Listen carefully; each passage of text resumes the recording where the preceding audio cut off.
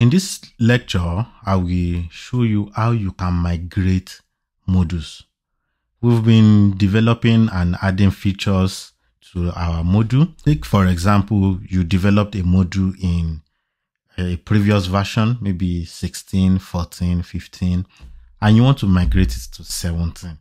How do you use that module? Do you develop a new one from scratch, or do you use that same module directly? The answer is yes and no. Yes, if everything in your module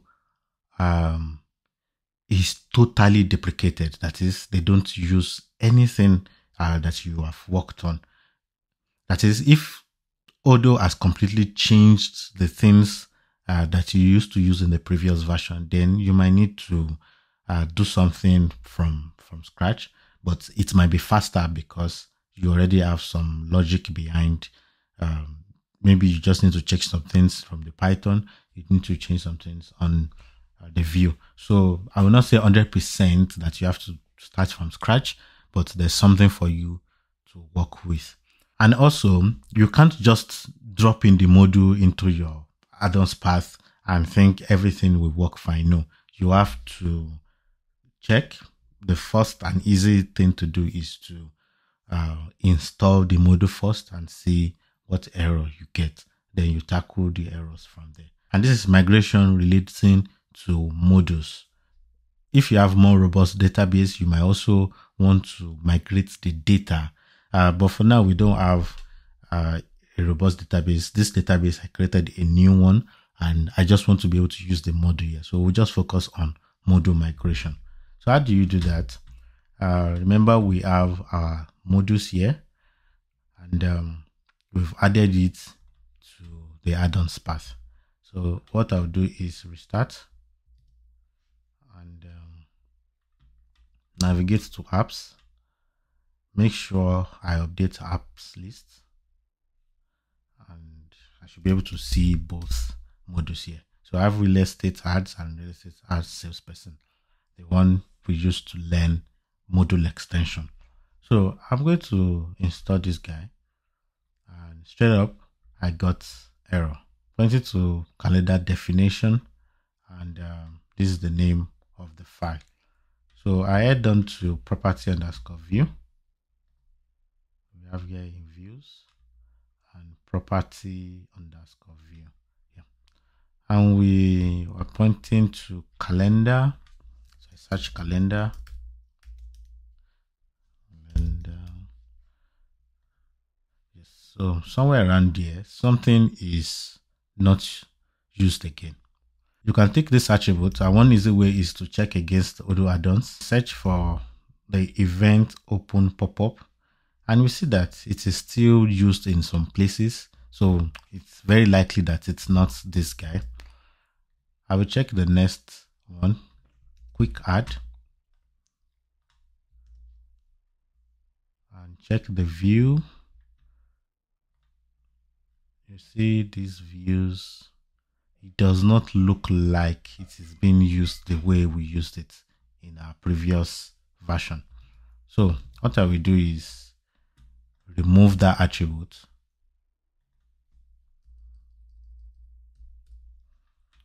So I've removed that attribute, and I restart.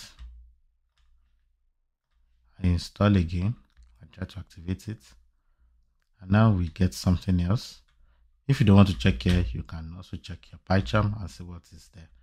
Now it says attributes, that is attribute, and states attributes are no longer used. So let's search for where we used attributes. Now we used it here. Now to do this, you have to do invisible equals to garden equals to false. Also here you do the same thing, invisible when garden equals to false. I remove them. Let me do like this. I remove this, and I remove this. Let's hope we don't have anywhere else. So I restart and activate again. and the module is installed, but the view seems to be disturbed. Now the module is installed, but the view is not coming up. So what I will do is inspect and check what is happening here. All right, this is probably related to our client action. In the previous lecture, I showed you that the client action has changed, and we will bring in the code to this JavaScript. So this JavaScript is the issue. We have done this before, so I will just copy and paste this here. I restart. I refresh this view again. Now our Odoo seems to be loading fine. And we can check the properties, and we should be seeing the client action here, but I think we disabled it in our menu. If I bring this back and I restart this, now we have the client action. So this migration seems to be fine. I'm going to check the second module and activate. Yeah, this seems also fine. And let me try to create a property. 3-bedroom apartment. I will click on edit, and we have this. So when garden is false, some fields are supposed to be empty, and that field is which one? Search for garden.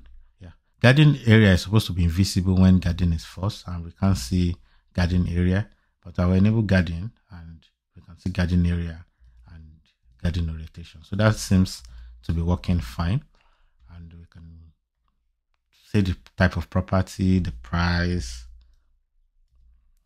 200. Just select anything here and close this. I'll open up this. Then I will try to send email. This seems to be working. Sold.